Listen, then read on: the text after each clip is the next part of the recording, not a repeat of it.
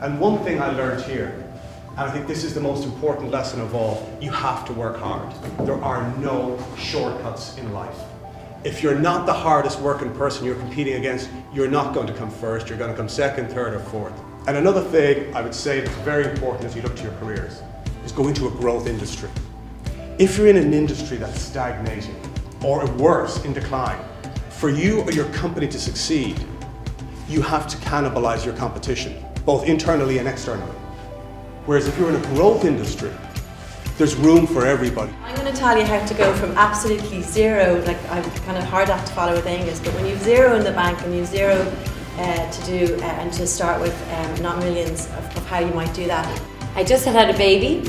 I was at a bit of a crossroads. I'd worked in 2 large organisations up until that point. I'd absolutely never thought I was going to be an entrepreneur. It never interested me at all. I always liked working with people. So it was a real leap of faith, to be honest, to try and do this. I drilled it down to, I wanted to work for an Irish company. I liked representing Ireland in inverted commas. I wanted to work for an Irish company.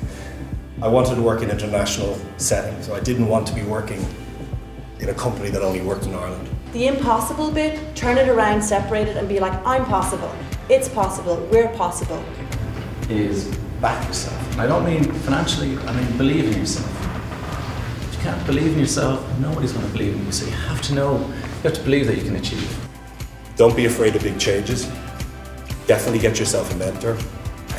Put yourself out of your comfort zone and do things that you think will be challenging to you and also maybe not in the immediate term in your best interest. Take punts on yourself, put your money where your mouth is and work as hard as you can. And surround yourself by people, especially leaders, who embody the type of people that you want to be. And for me, what I've determined in any event is that as an entrepreneur, you're in a privileged position because you can set yourself up to make a positive impact on society.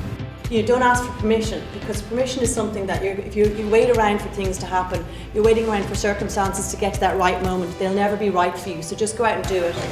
And I would say find yourself a mentor, because they're like a sat-nav. Like, you want to go somewhere, they know how to go there.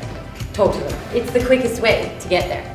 I think that would be something that's really stood to us. And my last one would be hard work, as I said, never goes unrewarded.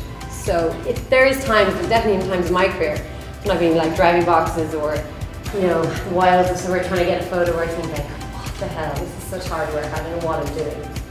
And then at the end you go, okay, that was worth it. I encourage you, just do it, dream it and do it.